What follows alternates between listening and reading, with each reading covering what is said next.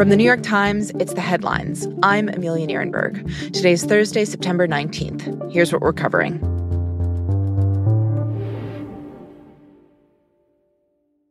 Polling from The Times and its partners is giving a new snapshot of the election in the days after the presidential debate. Kamala Harris overwhelmingly impressed likely voters. Almost 70% of them said she did well at last week's debate, compared to just 40% who said the same for Donald Trump.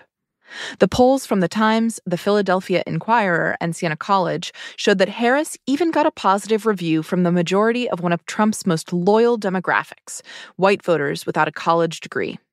But when it comes to who Americans say they'll vote for, the debate didn't seem to move the needle. Despite surging enthusiasm among Democrats, Harris does not have a decisive edge. The race is still a toss-up, 47% to 47%. And the polling indicates Harris might have missed an opportunity to address voters' concerns that they don't know enough about her. The share of voters who said they still want to learn more about Harris is nearly the same now as it was before the debate.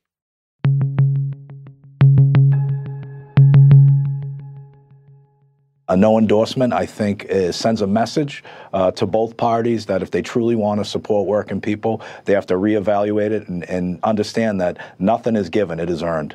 The Teamsters Union, which represents more than 1.3 million truck drivers, freight haulers, and other workers, has announced that it will not back a presidential candidate this year. The president of the International Brotherhood of Teamsters, Sean O'Brien, said that, quote, neither major candidate was able to make serious commitments to our union to ensure the interests of working people. The decision means that neither Harris nor Trump will have the union's organizing muscle on their side in the final few weeks of the campaign, but it's seen as a particular blow to Harris. In recent elections, the Teamsters backed Joe Biden, Hillary Clinton, and Barack Obama, and Harris has supported pro-organizing legislation. Notably, she had locked in the support of all the other biggest unions in the country. Trump, however, has been wooing O'Brien. He invited him to his club, Mar-a-Lago, this summer, and O'Brien got a primetime slot at the Republican National Convention. While none of the board members of the Teamsters voted to back Trump, 2 union surveys showed that he had much more support among rank-and-file members than Harris.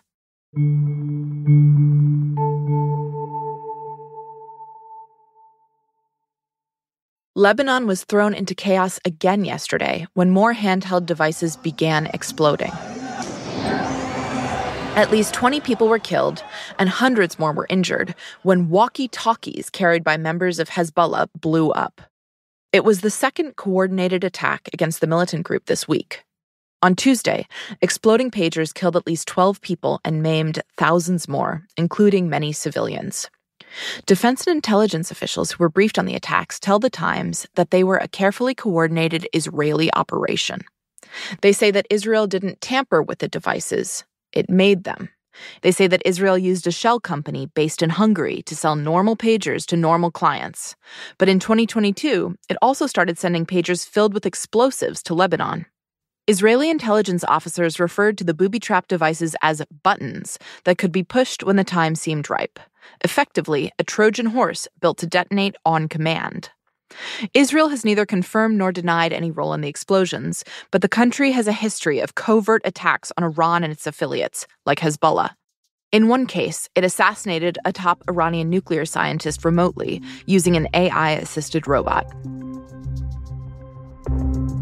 Today on The Daily, Times Jerusalem Bureau Chief Patrick Kingsley takes a closer look at the attacks.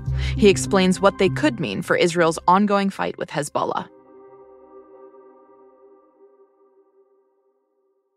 Good afternoon.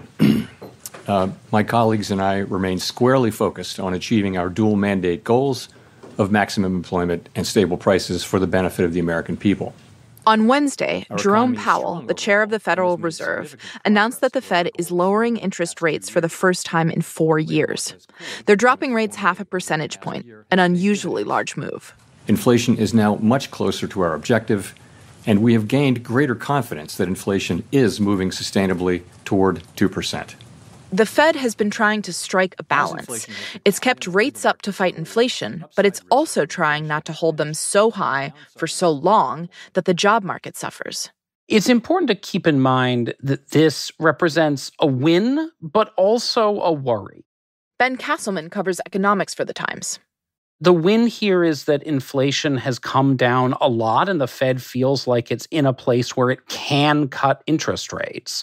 But the fear here is the unemployment rate has been rising, and it's been rising in part because of those high interest rates, which has made it harder for people to spend. It's made it harder for companies to invest in their businesses.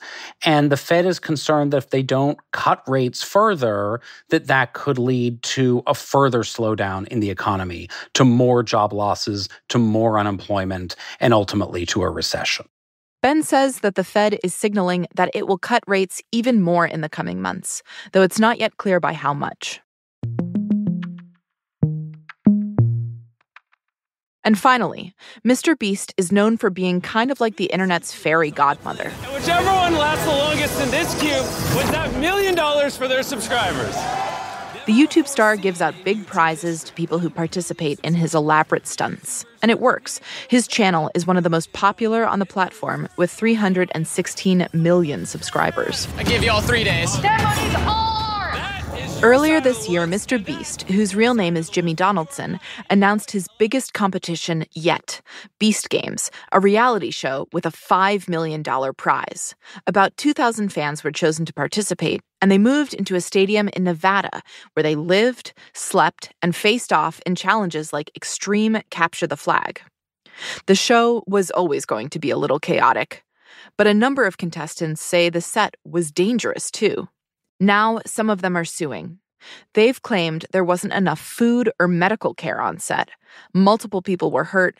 Several were hospitalized. Their suit also claims some contestants weren't appropriately paid. Amazon MGM Studios, which is producing the show, didn't respond to a request for comment from the Times. Representatives for MrBeast declined to comment. One contestant quoted in the lawsuit said, "If you know his videos, you know they always seem really great and exciting and grand. However, things are not always what they seem." Those are the headlines. I'm Amelia Nierenberg. We'll be back tomorrow.